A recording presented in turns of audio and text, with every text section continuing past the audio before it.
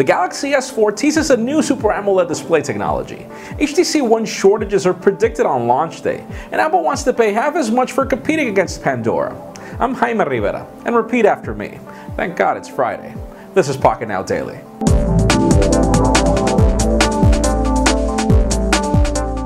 So one of the greatest things about Galaxy S products is their Super AMOLED technology, which is actually made by Samsung, and what it does is actually bring deep blacks on displays, because this is actually pixels that are being turned off dynamically on demand as you move around the display. It's really cool technology, but apparently Samsung is completely changing the game with the Galaxy S4. We've got teasers of, well, they're working on apparently new ways to power this display in order to become even more power efficient than the Super AMOLED that we already know. But there's a lot of technical jargon I'm not going to go into, so make sure you hit the links in the description for the full details on what's going on.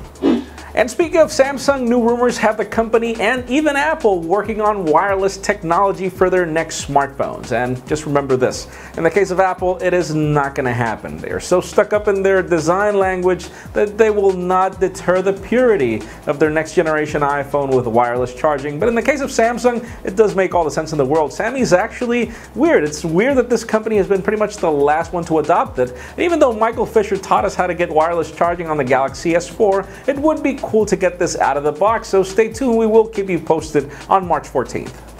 But let's continue talking about Apple. For those of you that remember, Apple is actually working on a streaming service to compete with Pandora in order to bring you music that you don't necessarily have to buy. You buy a subscription service and that's it. But for those of you that don't know how this math works, well, Pandora pays for every 100 songs that you stream, they pay 12 cents to the record labels. But apparently Apple says that it's too much money. They want to pay half as that. They want to pay only 6 cents for every 100 songs that are streamed. And for those of you that wonder why Apple would want to do this, well, it does make sense for them to get a special treatment. This company pretty much saved the record labels in the times of Napster back when the iPod was launched, but still, I mean, go to 50%? Let's hope that Apple brings their service soon, but you know, the way things work, this usually happens by the fall with their music events, so stay tuned.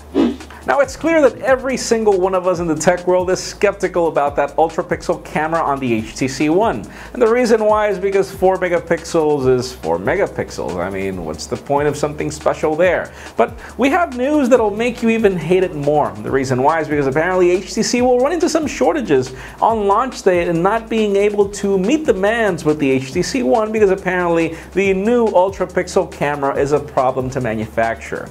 And well, we'll keep you posted on how that goes whenever the device is launched. We still don't have a clear saying on what this will be, but we have seen some photos of this magnificent ultra-pixel camera, and it's not that great.